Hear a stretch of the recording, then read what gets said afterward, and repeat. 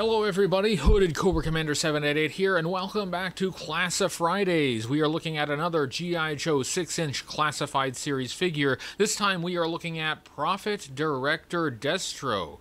Yeah, this requires some explanation. This is a modern interpretation of a very rare G.I. Joe action figure. There was a release of Destro in 1997 that had a leopard print pattern. That figure was recalled and very few remain in existence. I discussed it at length when I reviewed the 1992 Destro version 3, so I won't rehash it here. Suffice it to say, you would need to be a G.I. Joe collector with some experience to get this joke. That very rare Destro figure has been nicknamed Pimp Daddy Destro. This one, of course, is not called Pimp Daddy, it's called Prophet Director Destro. Looking at the packaging, we have the window pane showing the figure and the accessories, and there are some rather remarkable accessories. The G.I. Joe Classified Series logo is in gold foil. We've got the artwork on the front and on the side in this kind of modern angular style, and I've got to say I don't love this artwork. My apologies to the artist, but this just isn't doing it for me. It is number 15 in the series, and that 15 is in that gold foil, as is this Cobra emblem.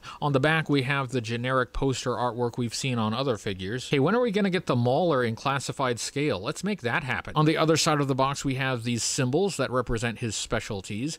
This one means his religion is mechanic. I can't tell you what these are because what Destro and the Baroness get up to in the privacy of their own bedroom is none of my business. This is Santa's magic bag of toys and Marcellus Wallace's briefcase, and this means the anvil is his favorite workbench in Minecraft. As much as I'm opposed to the idea on principle, we really must open this up and take a look at the figure. Here is Prophet Director Destro out of the packaging in all his glory, and wow, that certainly is something that exists, isn't it? His colors and accessories are intended to make him look like a pimp from the 70s. I apologize if using that word offends anybody, but that is the word, so I'm going to use it. This is not the first Destro in the Classified series. It is a recolor of the first Destro, which had colors similar to the version 1 figure. And for reference, here is Destro version 1 from 1983. The 1997 Pimp Daddy Destro figure was a recolor of the 1992 Destro version 3 figure. I have already reviewed that figure, so if you'd like to learn more about Pimp Daddy Destro, check out that review. The first Classified Destro figure was pretty well received by G.I. Joe fans. Pretty much everybody liked it. It may be a bit too soon to reissue that figure in new colors, and such outlandish colors. Let's take a look at this guy's accessories. He has a stack of $100 bills in flames because he has money to burn. This is a stack of US $100 bills, so I guess Destro uses American currency.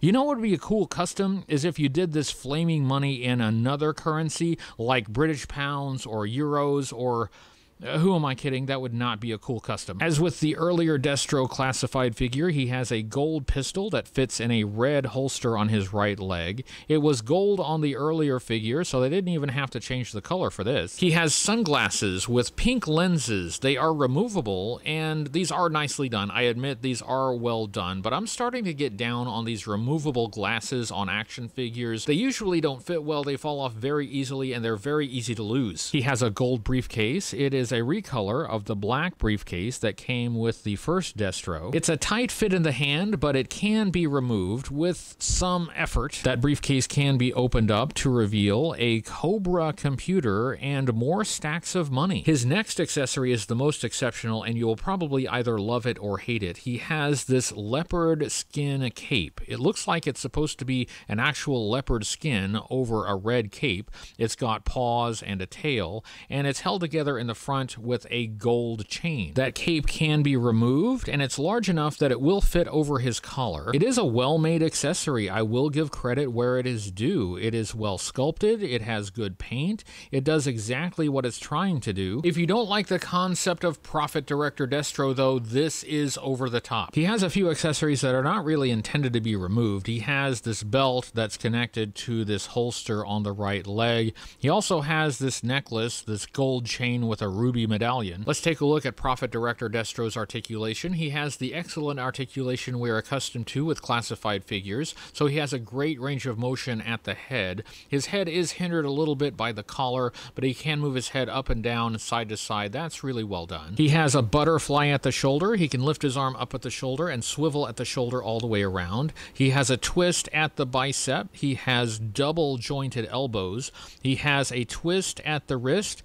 and he has hinges at the wrists. That is on both wrists. He has a hinge at the rib cage for an ab crunch. Great range of motion on that. He has a twist at the torso that may be slightly hindered by this belt and holster. His legs can split apart, and that is definitely hindered by this holster. He has a twist at the thigh. He has double jointed knees. He has a twist at the boot cut, and he has hinged and rocker ankles. Looking at the details of this Prophet Director Destro, he has a gold head, similar to Destro version 2, the Iron Grenadier's Destro. He has a bare chest under that necklace, and of course he has that tall collar with the leopard print inside. His suit is kind of a burgundy color. His collar, his elbow pads, his belt, and his knee pads are in kind of a darker metallic color. He has red bands around his wrists and black gloves, and he has gold wrist rockets. Why not? There is more of that leopard print pattern on his waist and down his legs. There is a lot of paint on this figure. I have to admit that. They did not skimp on the paint. Here's the thing about Prophet Director Destro. I am definitely the target audience for this figure. I am a G.I. Joe collector. I understand the reference. I get the joke. I get the joke, but the joke is not very funny. I don't like this figure. This is one that probably should have been left in the 90s. If you stand him next to the first classified Destro, that figure looks so much better, and you can see all the awesomeness that you don't get with Prophet Director Destro. Don't get me wrong, I want the toy designers to have a sense of humor. Not everything has to be serious. This is just a gag. I just don't like the figure. I will add one other thing about this Prophet Director Destro. Arthur Burghardt, the voice of Destro in the G.I. Joe animated series, will be at Joe Fest this year, and from what I understand, he does not like Pimp Daddy Destro. So if you're at Joe Fest and you meet Arthur Burghardt, do not bring this figure for him to sign. He will not like that. Well, there you have it, the first of these Classi-Friday figure reviews that I did not like, but I am curious if you liked it.